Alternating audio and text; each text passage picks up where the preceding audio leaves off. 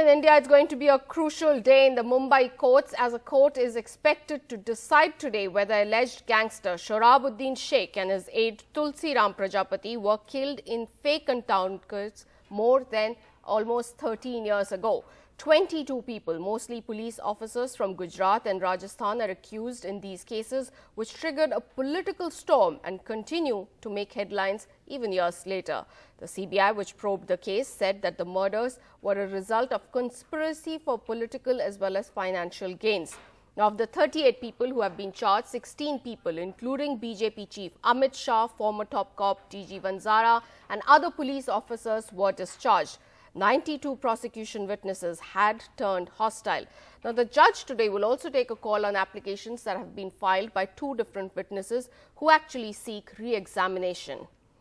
I have Sohit now joining us from Mumbai. A very good morning to you, Sohit. Tell us a bit about what is expected in court today. It's also two different witnesses want re-examination.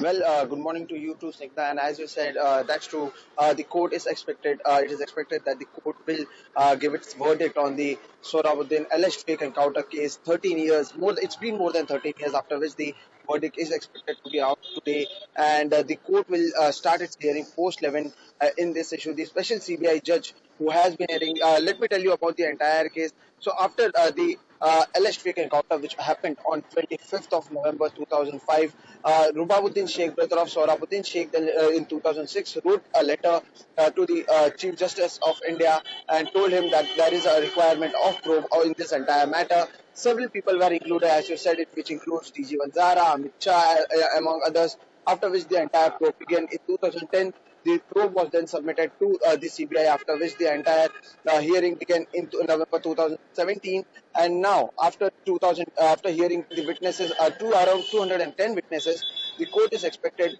to give its verdict today. Now, several things have changed if we talk about the entire issue.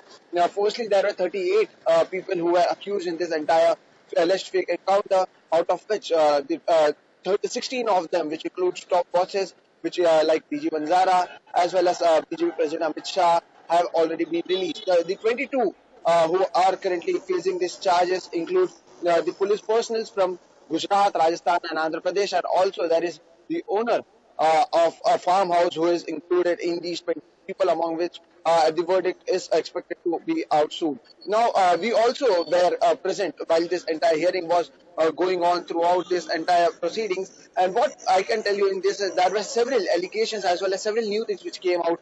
Like, for example, the Chief Investigating Officer Amit Thakur told the court that BJP President Amit Shah and DG Vanzara were politically and were financially benefited by this entire alleged fake encounter. However, he also said that he does not have any proof.